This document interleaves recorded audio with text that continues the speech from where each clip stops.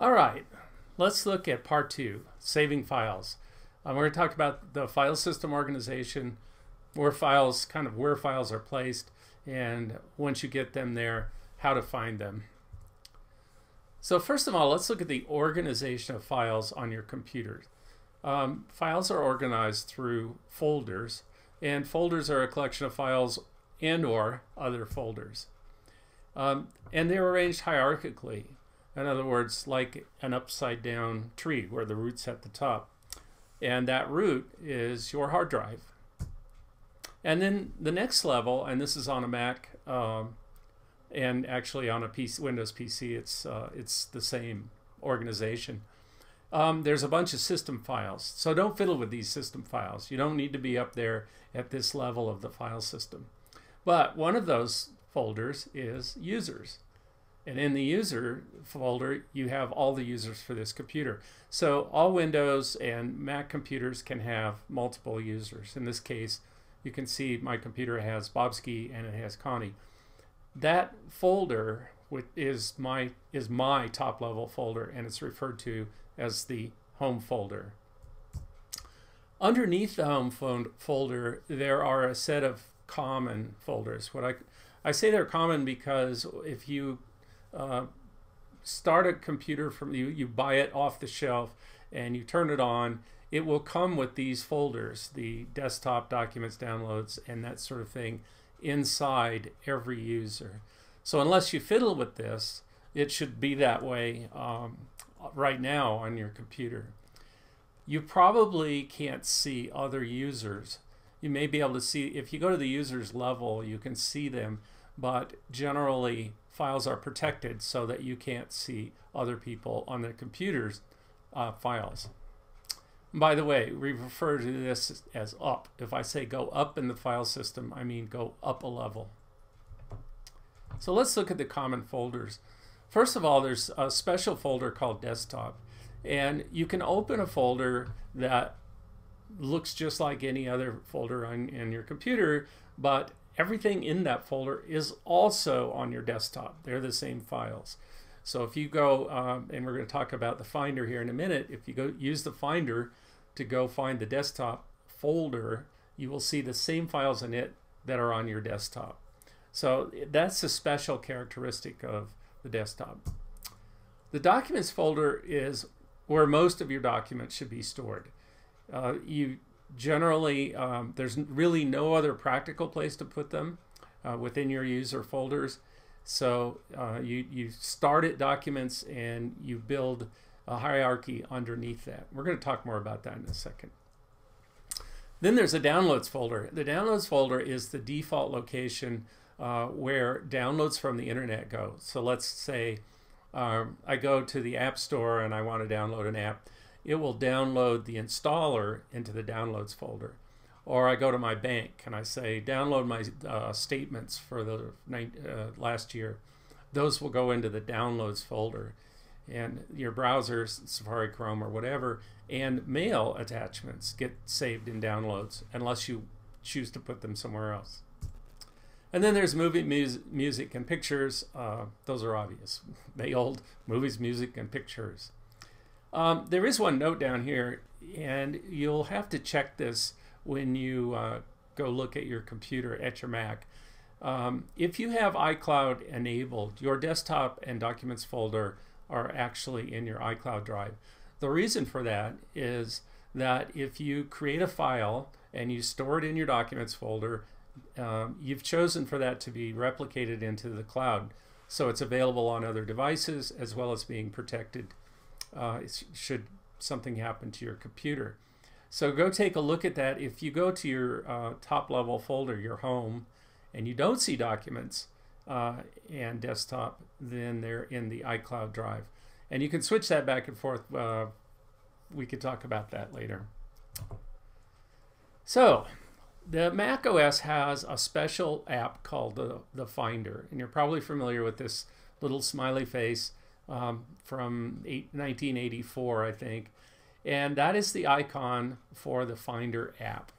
And by the way, this is equivalent to the File Explorer in Windows. Windows and Apple Macs have essentially the same file system structure. I know we weren't going to talk about Windows, but it's almost exactly the same because it's universal.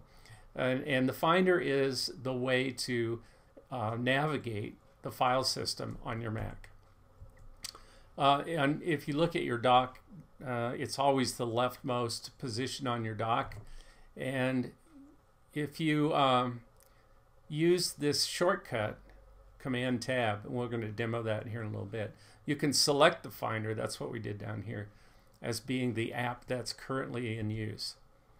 And another note is that folders, if you double click on a folder to open it, it will open as another window in the Finder. And that looks like this. So this is my desktop right here. And I don't have any other items in my desktop. Actually, I probably cut them off. They're probably over here. But these three windows are folders. If I close them, they'll just go into the location where that folder is stored. So there's a special menu item in the Finder called Go, and this little demo here shows you can go to lots of places. And then I said go to the desktop, and it brought up my desktop, which actually does have a lot of stuff on it. It is helpful to choose the menu Finder, and then there's a special thing called Hide Others, which means that all the other apps will be hidden and all you will see is your Finder. This is a useful way to kind of get rid of the distractions of all the other apps you might have open. And we're going to demo that here in a second. Another way of navigating in the Finder is this sidebar. Now this is a special part of the window. Every folder window has this, and it's consistent. Every time you open a folder and get a window like this, you will have a sidebar. And the sidebar is customizable. You just drag items over to the favorites. There's a little, see that little thing there that says favorites? That's the category of items on the sidebar. And you can see I have a lot of them. And I do that because let's say the SCTC volunteer folder, I access it very frequently. So I have it over here in the sidebar. And it should be noted, you can also remove these by dragging them out of the sidebar. We're going to demo that in a second. You can rearrange them by dragging them up and down. And importantly, if you go to save a file or open a file, the sidebar is in the dialog, in that open or save dialog. And you can use that sidebar to navigate to where the file is to open it or where you want to save the file.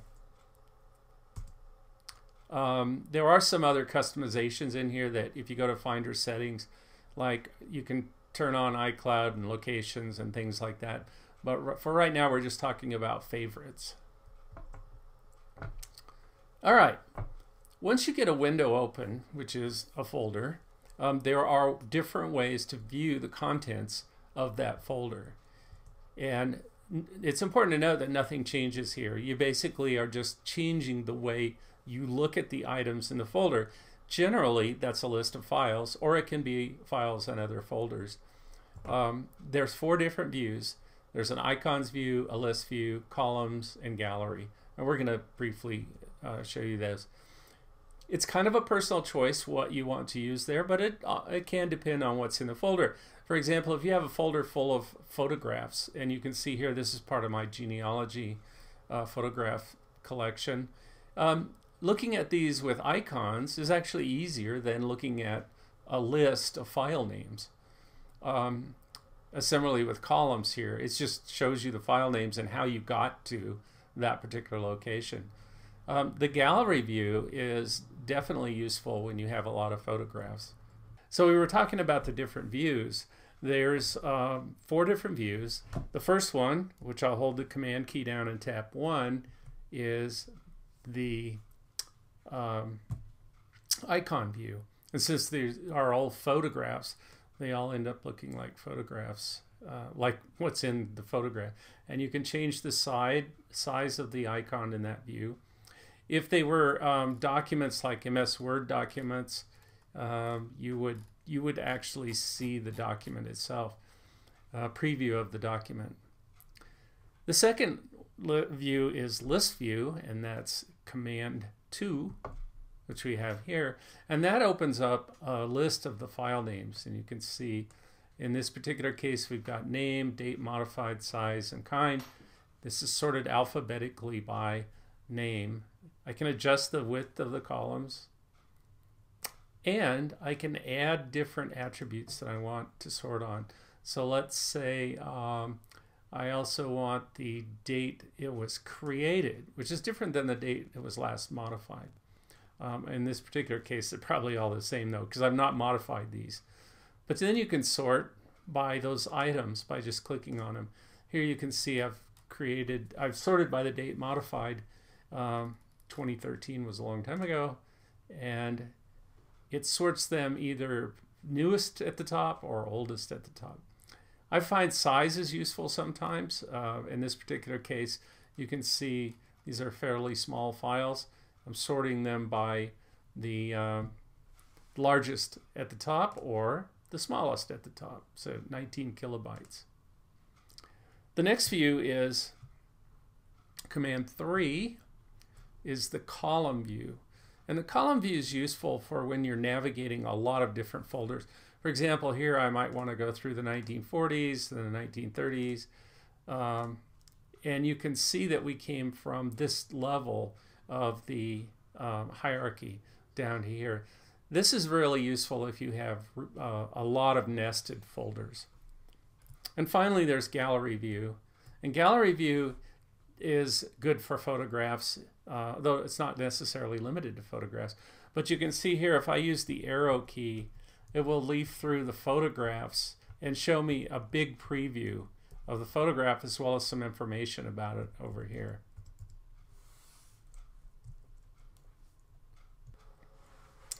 All right, we've all gone to a browser like Chrome or Firefox or Edge or Safari. When you download something, the default location is the Downloads folder. That's in your home folder, remember.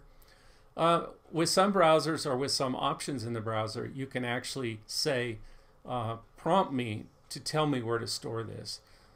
I've found it generally it's better to just stick with Downloads, and if you need to move it later, you can move it somewhere, generally to your Documents folder. In the case of, for example, my statements from the bank, I have some subfolders in my Documents folder where those are stored. I just download them and then I move them by dragging them to the appropriate folder in Documents. Okay, so let's run through a real quick download from using Safari. So I'm at the Longmont Genealogical Society website, and under the tools, they have some